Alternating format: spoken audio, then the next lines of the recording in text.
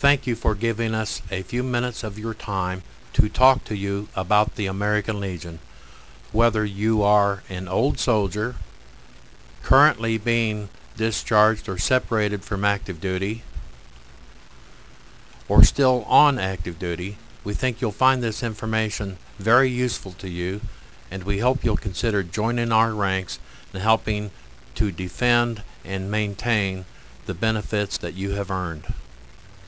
As veterans of the armed forces serving during a period of conflict, we want you to know that we understand where you've been. We've been in your shoes. It doesn't matter what your duties were or where you were stationed. You did what Uncle Sam wanted you to do. You've completed your service honorably, and you are eligible to join our ranks. Whether you were on ship, whether you worked in a hospital, whether you were ever overseas or deployed, you've fulfilled your obligation and you've provided a value.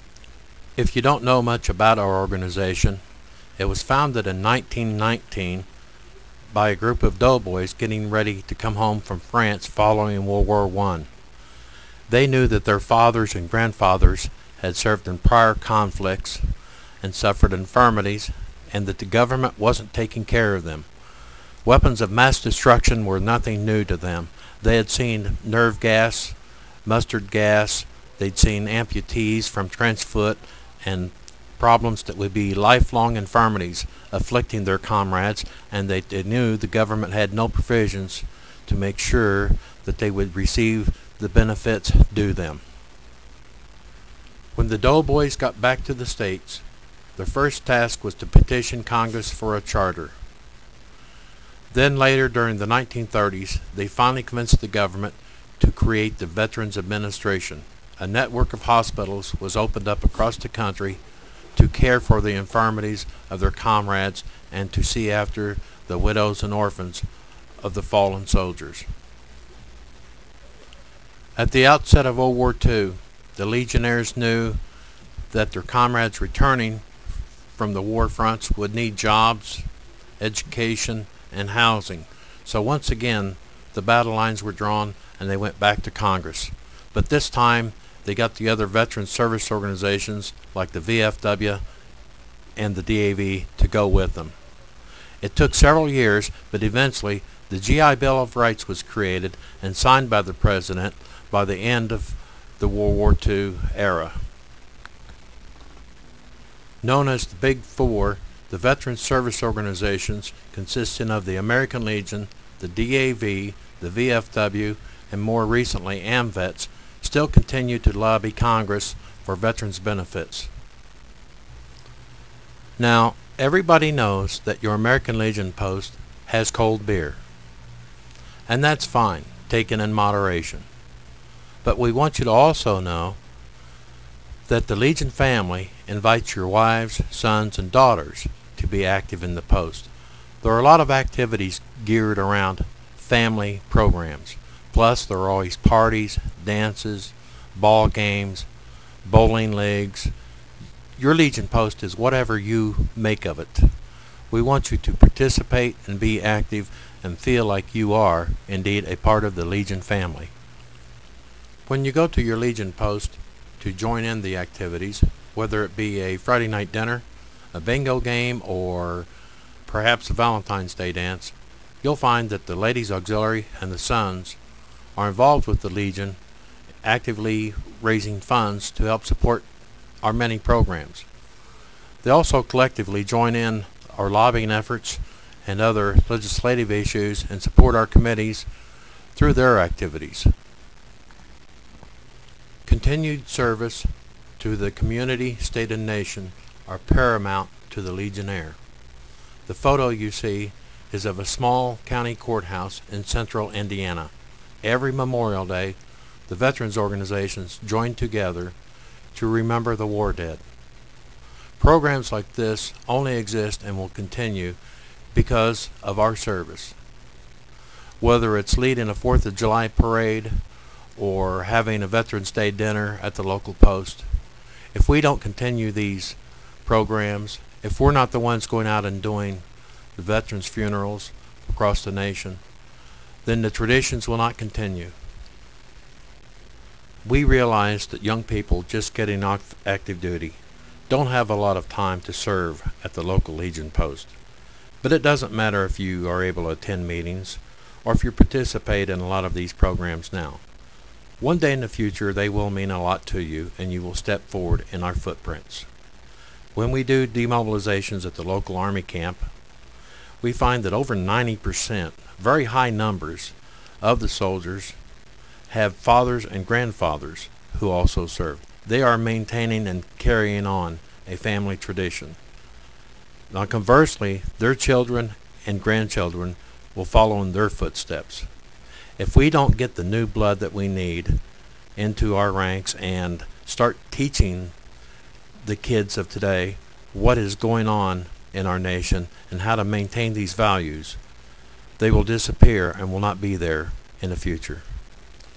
Many of our Legion programs revolve around the youth of America. For example, our flag education program.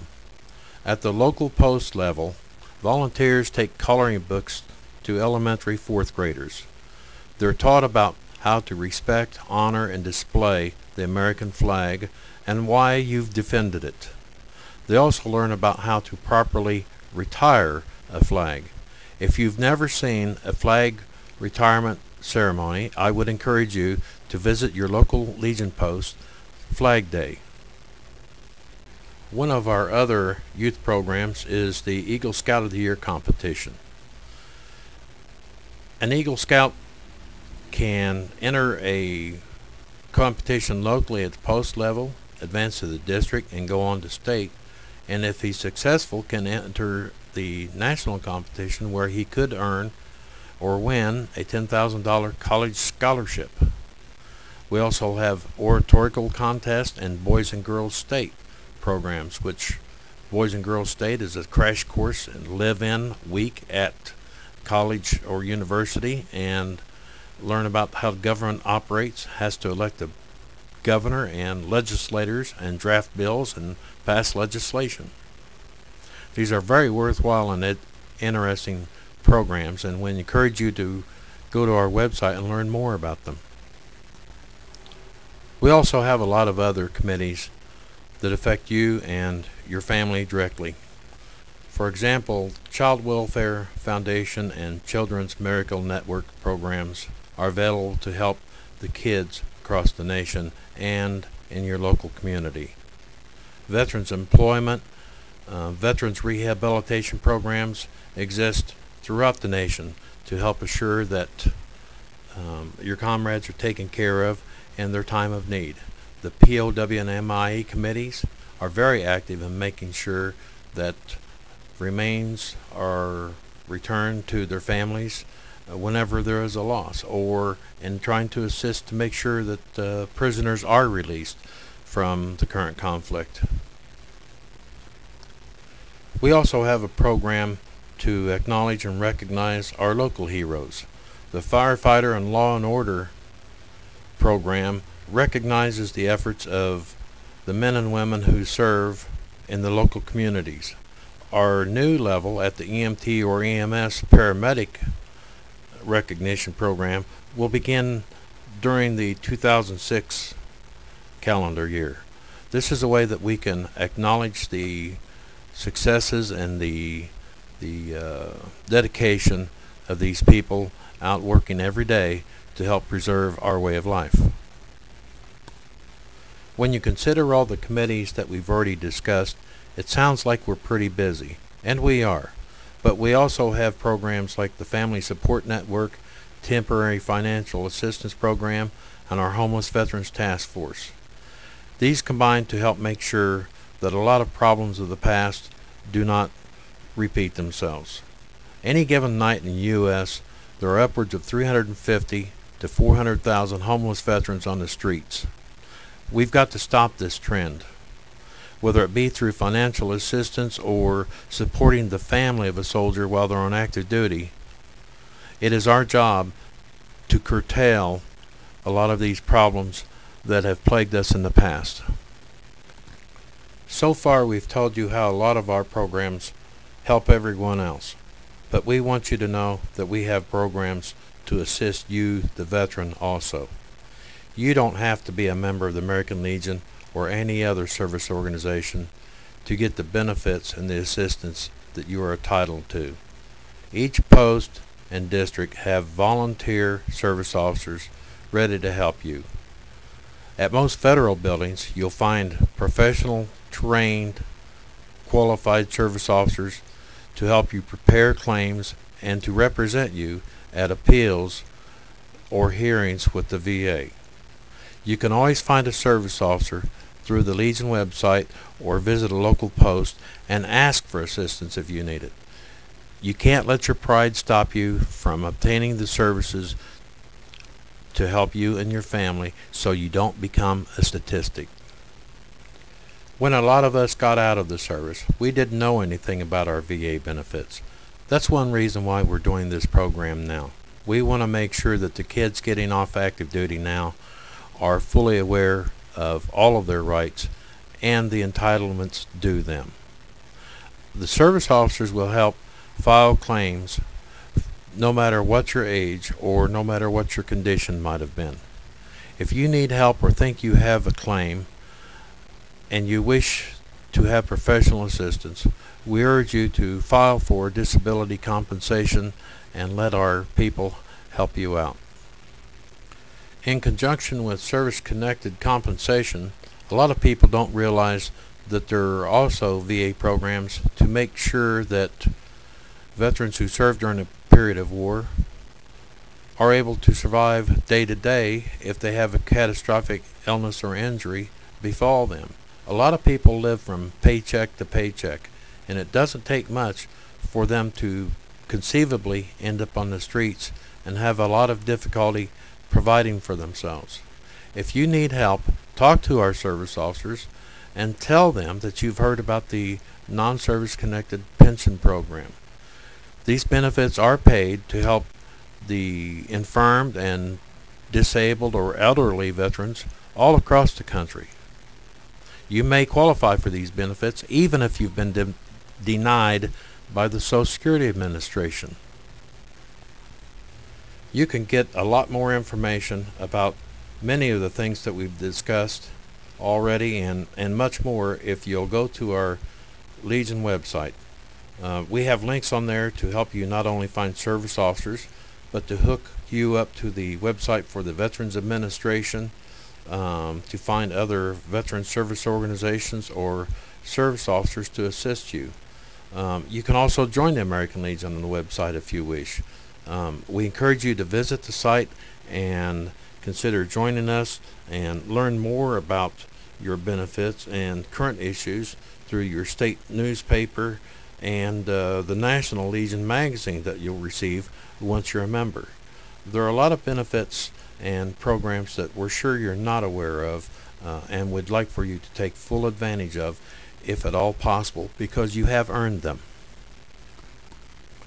Remember, there are Legion posts all over this great land of ours, and your American Legion membership card entitles you to visit any of them. It doesn't matter what post you belong to or where you're perhaps stationed currently. Your Legion card can be an avenue to give you somewhere to go and friends while you travel. We encourage you to participate and be as active as you can, but it's also a great place to meet your buddies and just have a cold beer and sit back and relax or swap war stories. We're the people that you can talk to and relate when your wife has heard that one war story of yours way too many times and really doesn't understand what you're talking about. So join in with us and stop by often. Thanks for giving us a little bit of your time, and we want to know that we really appreciate your service and that you're welcome among the Legion family. Come on down for a tour, visit one of our dinners, come down as a guest, participate in many of our programs as you have time. We encourage you to go to the website and ask your buddies if they know anything about the American Legion. You don't have to drink. You don't have to mix in or attend any meetings if you don't have time. You make your Legion experience what you want it to be. But I can guarantee you, once you find your calling in the American Legion and you get involved, you will thoroughly enjoy it. It is a very rewarding experience. Thank you all again, and take care. We'll see you at the post.